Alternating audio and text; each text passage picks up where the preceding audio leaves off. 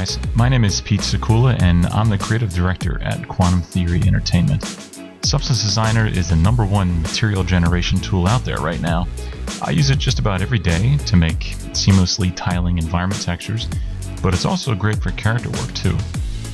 When making materials for characters, you'll often want a basic repeating pattern, but you'll also want to hide that repetitiveness with other details so it looks natural. In this video, I'll show you how I made this simple cloth fabric here, which has some, the horizontal vertical weave. It's a basic weave. We have some fuzz balls kind of in between that are running vertically, and also put some kind of like cat hair all over it. Now, this uses the latest version of Substance Designer, which is 2017.2.1, which has the new scratches generator, which I use to essentially create this simple cat hair pattern. It's really just a pure node itself, but aside from that, let me show you how this is all done. It's a short graph, nothing really too crazy, too special, so let's just walk through it real quick. First, you kind of start with the shape, and with just a rectangular shape, and what you want to do first is create the waving shape of the weave that we'll eventually use to offset and create. So you're creating just a single strip of yarn or cloth.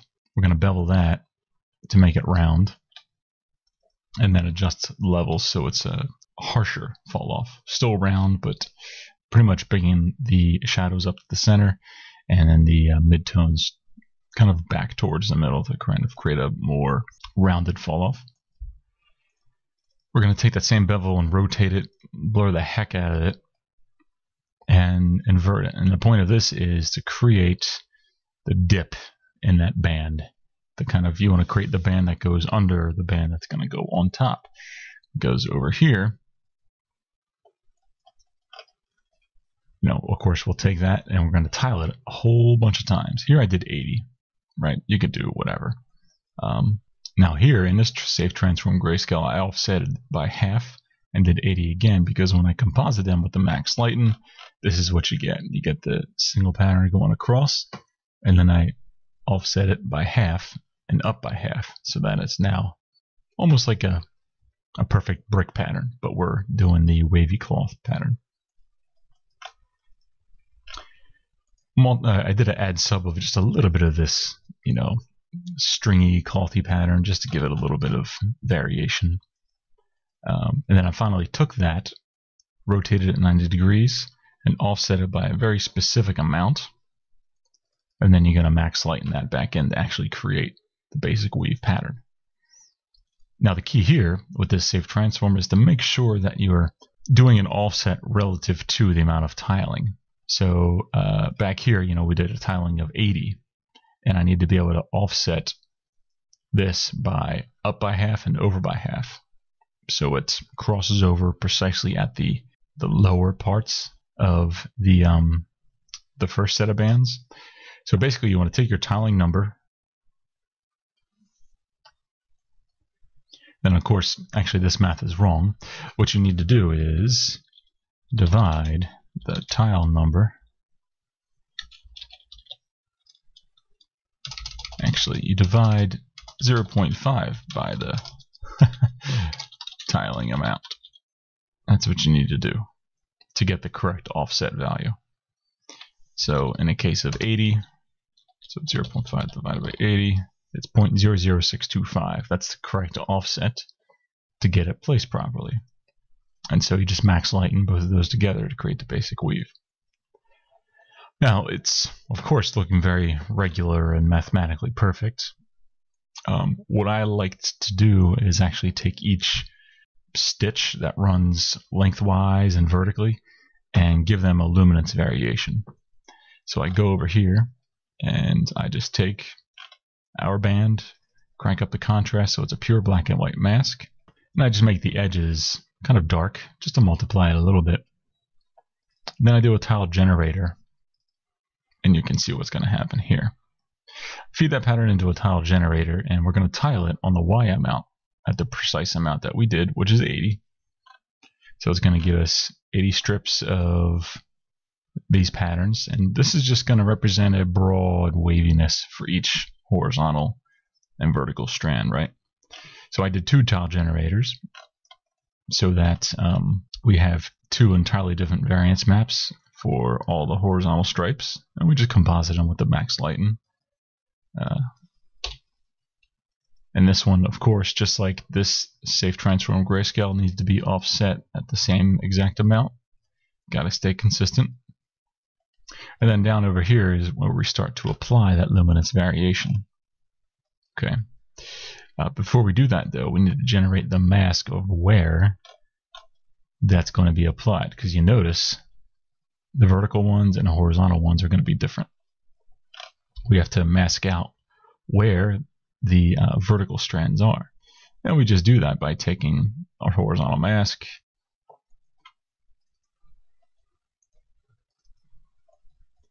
and subtracting the total weave from that, which gives us the difference, which is just the vertical bands, right? Once again, I take our horizontal bands, then I subtract the whole weave from that, and what's left is the vertical bands. Crank up the contrast to get a histogram scan on that one to get the mask, and just simply multiply in that variance map on the whole band. So that way we don't even touch the horizontal ones. I'll take that this band mask I made and just invert it, and then multiply the horizontal luminance variation to get the other side. So now we're starting to get something that's like a varied weave. It's looking pretty cool. And now we just do some adjustments here, right? So I take a fur, a real high frequency fur, and I just subtract that in just to give the weave a little bit more of that textured thread patterning. I adjust my levels down. So we're done with generating the actual height map here, so I'm going to lower it in preparation for adding in my fuzz balls and my cat hair, because those are going to be on top. So I need to push the tops of this thread in to make room for everything else. So I bring these highlights down, and of course I give the whole weave a bit of a warp with the Perlin noise node. So now we're doing the fuzz, right? And I labored about this for a little while, trying to generate the right kind of feel, because the fuzz balls are balls, but they're very soft and kind of bunched together. So it was a little bit of a pain in the butt to go through. But basically, you just start with a black and white spots 1. I probably don't even need that node. Black and white spots 1, and I just start to manipulate it a little bit. Reduce the contrast, blend in some more noise just to vary it up. Adjust the levels as needed, so I get a little bit less of the fuzz, but I adjust the highlights and shadows so it's a little bit higher contrast, more of a mess. Starting to kind of feel like fuzz, or at least look like it. And what I do then is I invert that mask and use that as a blur map in the non-uniform blur grayscale, which should give it a little bit of a beveling. Actually, that's not even doing anything. I have no intensity, so ignore that. Cool, it's one less node to take care of. But I do feed that into a slope blur. I take my original mask, use that as the slope, and I take my hot contrast mask as the grayscale input. Set the mode to min, very low intensity, super high sample. And what that does is it kind of turns everything into like a kind of a soft ball with a very gradual soft height, right? So this is the original. It's kind of messy, and this is what we're looking at here. It makes everything look kind of like little balls, little styrofoam pebbles, I guess.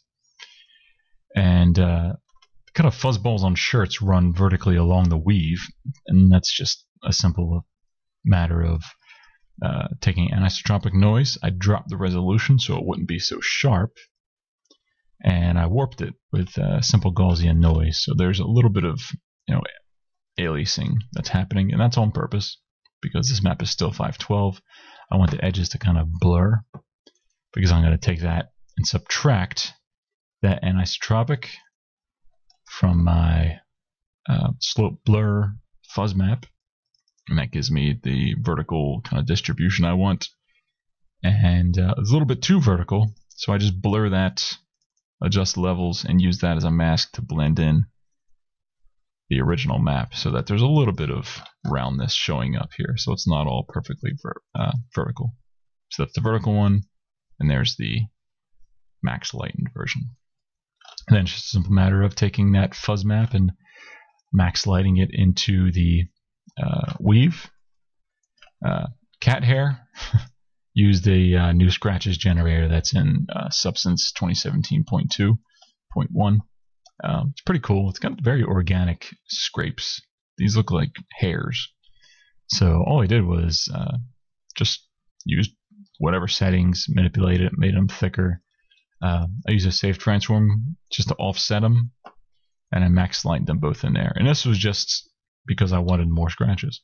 Instead of having to increase the spline number, I just did it this way because it's, I don't know, it's kind of fast for me. Make sure the height is set up properly and just do a max lighten.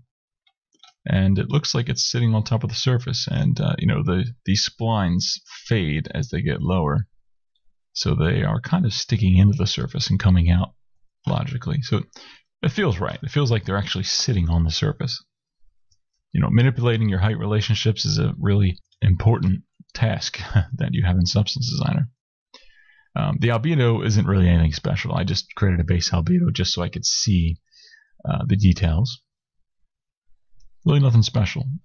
The goal of the video was just to show off how the height map was made. And then you just feed that into a normal map. No big deal. And here's your normal. Looks pretty reasonable. And here's the height map. It's pretty reasonable too.